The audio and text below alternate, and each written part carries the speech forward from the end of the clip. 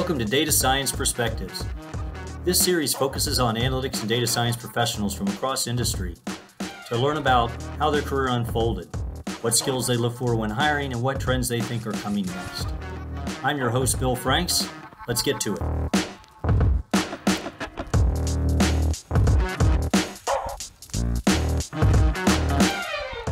Welcome to this episode of Data Science Perspectives. I'm your host, Bill Franks. Today we're going to be joined by Keyur Desai. I first met Keyur almost 20 years ago when we were both at Teradata. And as you'll hear, he's had some very interesting and influential roles in the data analytics space over the years. He always has unique insights to share, and I'm sure we're going to hear some of those today. His entire 30-year career has been spent looking at different components of data analytics and AI, most recently as a global vice president for Herbalife Nutrition and chief data officer for brokerage TD Ameritrade prior to their purchase by Charles Schwab. Before that, he had held some senior data and analytics professional services and consulting roles at both Attensity and Teradata. And he began his career with MicroStrategy, where he was one of the handful of employees that started the company, and then he helped it grow to the publicly traded global firm that it is today. And they actually did that without any venture capital, which is quite impressive. He has bachelor's degrees in both physics and electrical engineering, as well as a master's in biomedical engineering, all of those from Washington University in St. Louis. And with that, let's welcome Keyur to the show. Thanks for joining me on the show today, Keyur. Nice to be here, Bill. Thanks for having me. I always like to start because everyone has their own story about what drew them initially into this world of data and analytics. So let's start there. What got you into this field? Yeah, the interesting thing is back in 1992, when I was still in college, doing medical research, I never planned to be in data and analytics. This was a complete happenstance. And what ended up happening was I was working on the team that invented the PET scan at WashU St. Louis. And my job was to, write or rewrite some of the algorithms that put a picture on the screen after you've drunk some nuclear juice, if you will. And to also write the code to then figure out where to put the dot on the screen. And now we call that a big data problem. But it just so happened that one weekend I ended up meeting a gentleman, Mike Saylor, who was talking about doing some big things in data. And he talked about how in the future, data was going to become the currency of the world. He talked about how data was going to end up knowing more about you than your doctor. Data was going to help machines know more about themselves and self-heal, right? And that's what got me excited. That vision is what got me excited. And lo and behold, I actually ended up leaving a full scholarship at WashU in St. Louis. And went off and helped him and 5 other folks end up creating MicroStrategy. So that's what got me started, was just the strength of that vision. There were no plans. Well, that brings up my second question, which was, you got into the business intelligence and reporting side of things very, very early. And it's funny now that some of the younger viewers may not be as familiar with MicroStrategy as in the old days, but it was one of the original powerhouse reporting tools that kind of helped reporting analytics go mainstream. So what did you learn from that process of building one of those first enterprise reporting tools? And what were some of those challenges in the early days when obviously the tools and systems available couldn't handle what was then considered pretty substantive processing as well as we can today? Yeah, no, and thanks for recognizing the fact that this company was an original pioneer in this space. If I could get into some of the details around how we came up with these ideas, I think that's a separate recording on its own. But so to answer your question, what did we learn through this entire process, right? Really, learning came on 2 fronts. I learned a lot personally, right? Like I said earlier, I didn't plan to be in this space. So I learned a lot about how you create a company from scratch, right? Without any venture capital. in a new space where people didn't really know what we were doing, right? Many people told me to go get a real job. But I learned a lot about how you go be scrappy and grow a company to become a publicly traded behemoth, which to this day is still a publicly traded company and arguably the only business intelligence vendor that is now publicly traded, even 30 years later.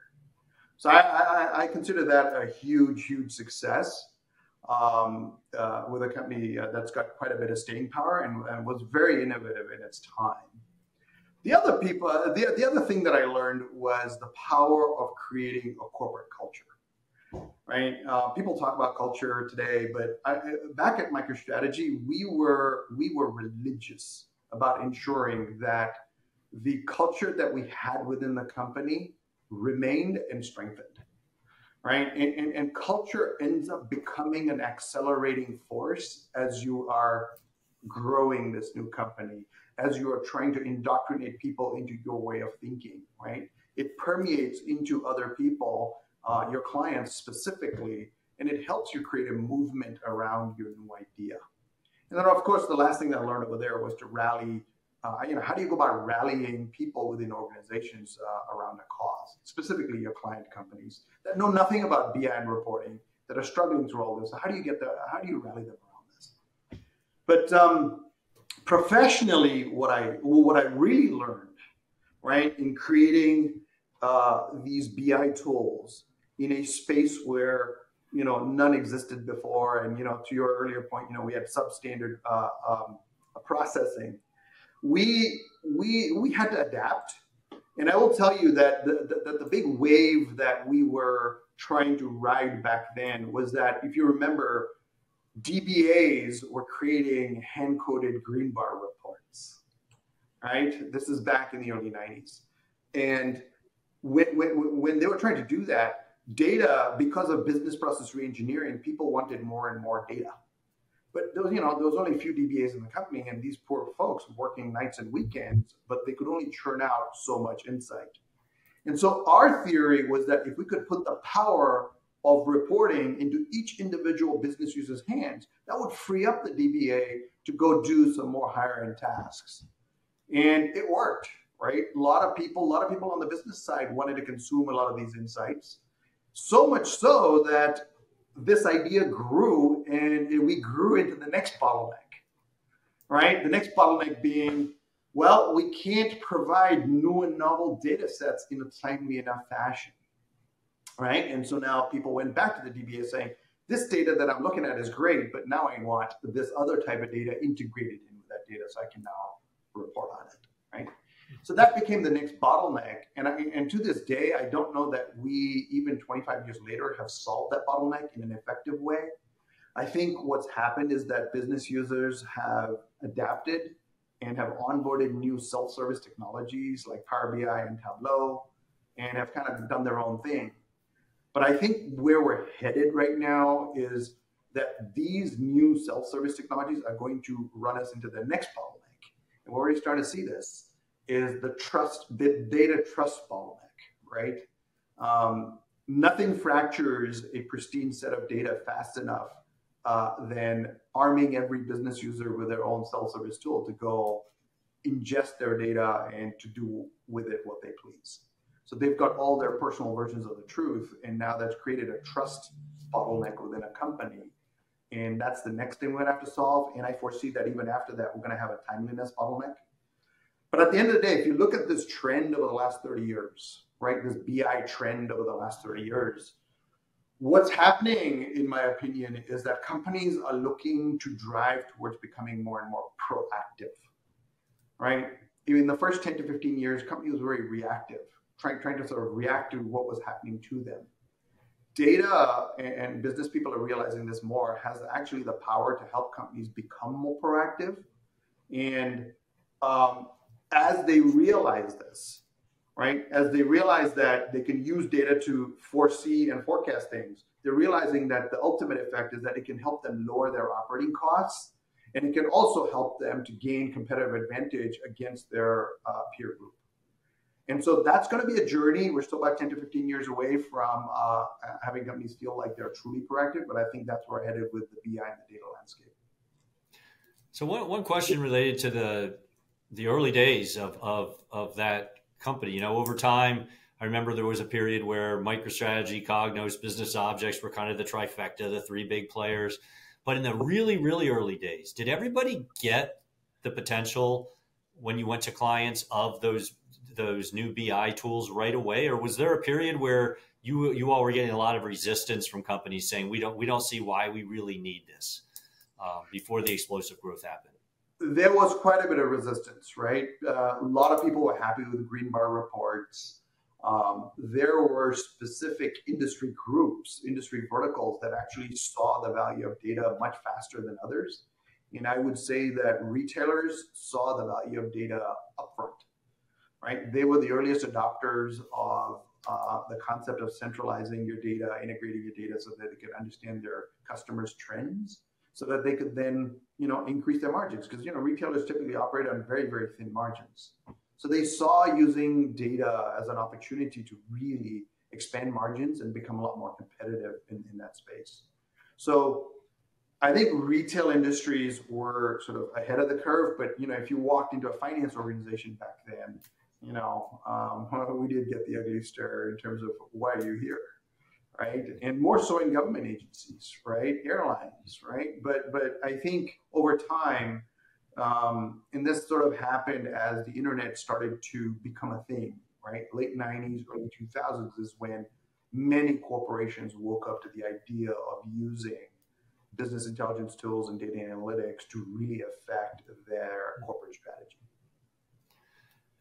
After your stint there, we could call that more on the product side. You ended up over really close to a couple decades going through a couple of different consulting style roles. In fact, that's where you and I first met each other, when we were both doing consulting at Teradata. What led you over to that consulting side of things, and what were some of your biggest takeaways from that time consulting with large global enterprises around different aspects of data and analytics for so many years?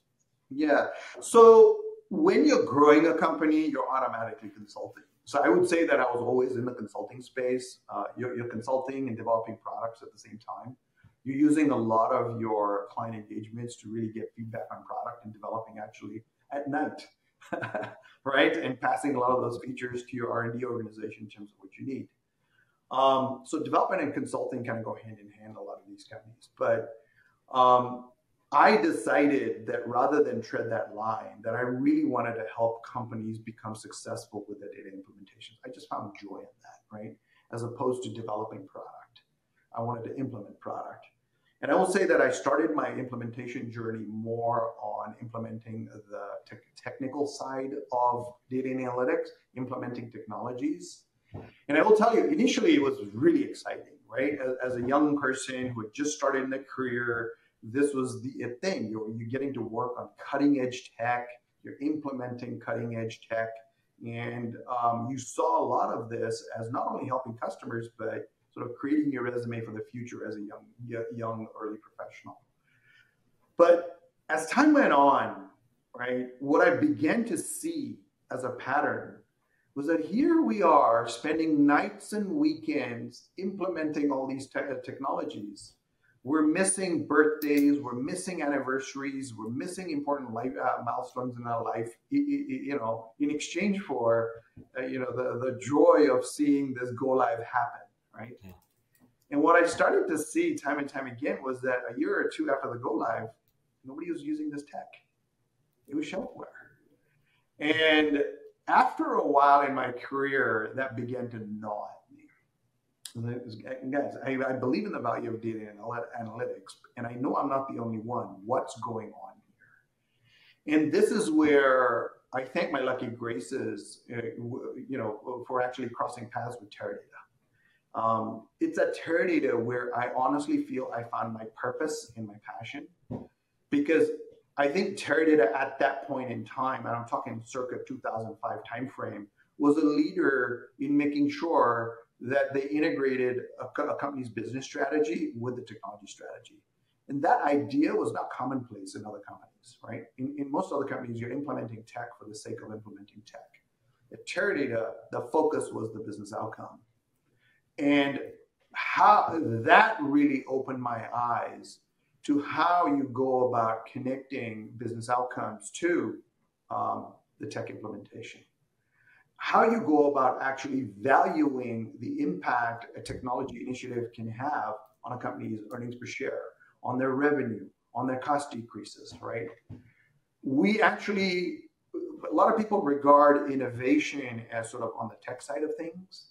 I think we at Teradata began to innovate a lot in terms of how you go about making these connections and how you go about innovating with regards to quantifying impact, right? So I don't want to diminish the fact that these innovations on the business side are equally as important as the innovations on the tech side.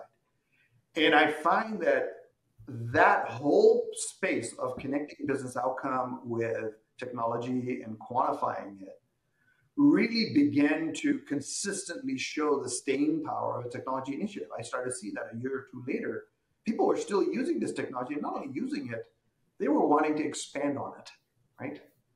And it is in that environment that I found my purpose, if you will, right? I found my calling is that this is where I feel the next set of innovations are, and they're not technology related. The next set of innovations about how you go about explaining to boards and executive teams the value of a data analytics set of initiatives, the impact it can have on a company, and how you go about collaborating and creating this culture with them to where data is always included as part of their business strategy. How do you do that? And there's innovations to be had over there. So I know after you start on product, you move to consulting, you then spend some years at companies like TD Ameritrade on the client side. That's a broad breadth of types of companies to work for. What's one of the skills or traits you have that you think help make you successful across those different environments? Yeah, so the first and foremost is being able to communicate to different audiences. Typically, when we start off in our career, we're very good at communicating technical knowledge to technical people, right? And that's I don't want to diminish the importance of that. I mean, that is fairly difficult to do. But now try simplifying the communication of complicated concepts, which almost everything in data analytics is complicated. Try to simplify that in a sentence or two to a business executive with impact. That is difficult, right? And to this day, I am learning how to do that better and better and better. So communication to different audiences, more specifically the business audience, is a skill that has stayed with me for years that I can continue to enhance. The other one is tenacity, right? Nobody's going to get it the first time around. And so I'd like to think that, when people dismiss an idea, it's not a no, it's a not now. And so if you keep going back and having the conversation, lo and behold, there will come a day, there will come a time when they will have a big aha. And so it's important to frame your communications with them as being an ongoing activity, because it's a matter of time before you crack the business group that you're trying to crack and actually win them over. So tenacity is key. Well, when you look back now, what's one thing you wish someone had told you before you started working because you ended up, learning it the hard way? Yeah, so I would say that knowledge is important, right? So a lot of your technical skill and other skills that you bring to the table are important. And I thought when I first started my career that was it. The person who's got the most knowledge should then, be allowed to, run groups and progress in their career.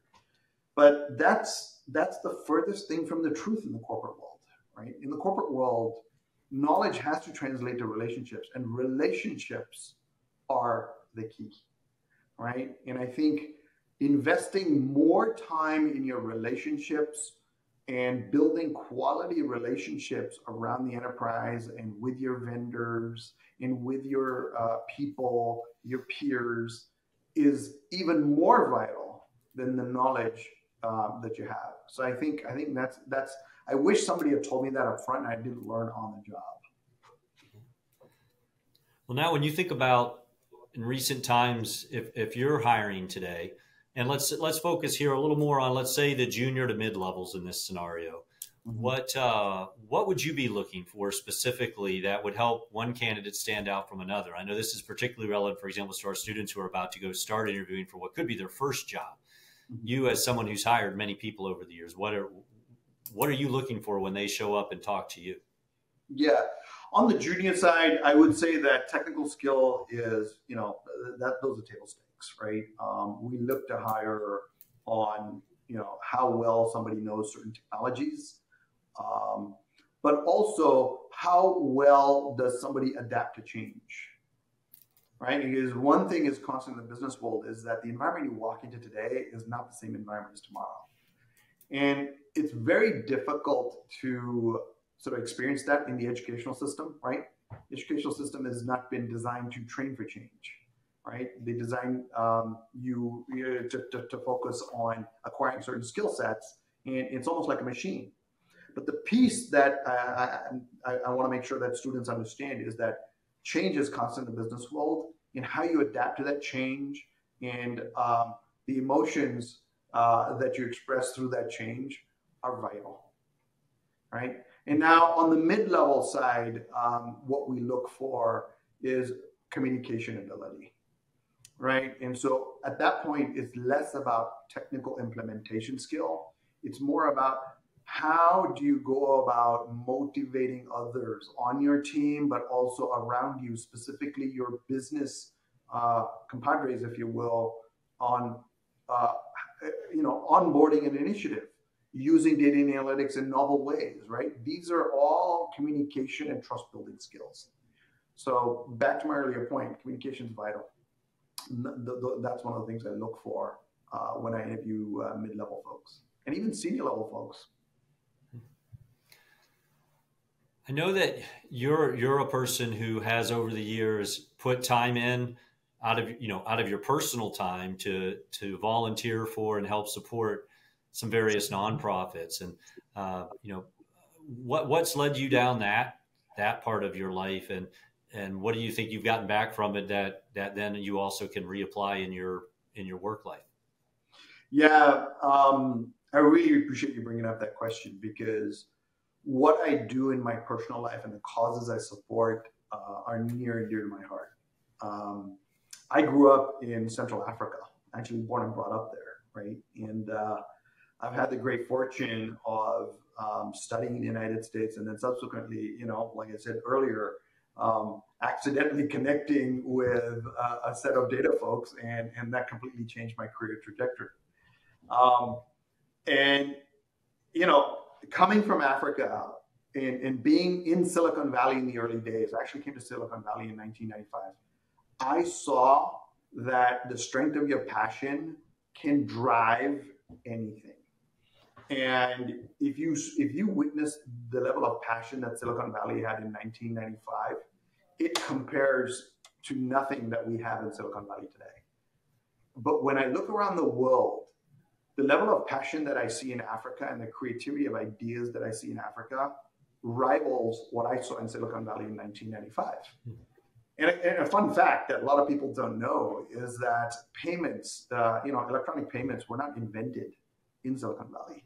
They were actually invented in Nairobi, Kenya by farmers, right? So M-Pesa was actually the very first electronic payment system out there. And then we adapted it to US use later on, right? So there were very interesting innovations that have come out of Africa, but also Africa requires innovations that are very local to it, right? Because there's a lot of infrastructure that doesn't exist there. And so there's a lot of novel ways in which tech can help. Last mile delivery being an instance, right? So I found that investing in African tech really was a way of me giving back to the place where I came from. And through that, I've seen the tech ecosystem in Zambia specifically, where I grew up, blossom to the point where it's become an alternative for a lot of young people than taking on traditional mining jobs in the mines. And so we're starting to get a tech ecosystem out there where young people are now interested in it. The politicians are now interested in building a tech ecosystem out there because of the impact it has on jobs and also the community overall, right? In terms of making lives better, healthcare better, finance better, lifestyles better in countries like Zambia. Well, before I run out of time with you, let's finish with a look forward. What do you think, given everything going on now, that over the next, say, 3 to 5 year horizon will be some of the biggest ways that the world of analytics and data science is going to change? Yeah. So there's been all this hoopla over the last year about AI, right? And I'm of the opinion that without sound data, you don't really have AI. So I think AI can have tremendous impact. In fact, I've been in AI since the 80s. But what we have to get together before we can make a measurable impact with AI is we need sound, trusted data foundations. And today we've got a lot of data within corporations, but we have very little trusted data. We have very little integrated data. And these two key pieces are going to be necessary before AI really makes any headway. But make no mistake, AI is here to stay. AI can have massive impact on a corporation's profits, cost, revenue, and even risk profile. So I think before AI becomes big, trusted data, integrated data foundations are going to become big first. And I'm already starting to see a lot of investment in that area. There has been investment, but you're starting to see a lot of technologies being developed in that area.